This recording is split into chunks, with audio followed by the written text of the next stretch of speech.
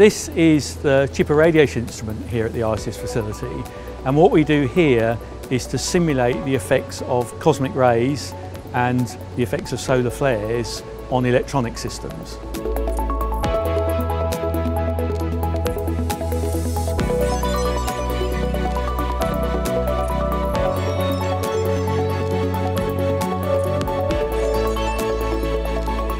Everything in our digital world is stored by ones and zeros, so we clearly don't want them changing.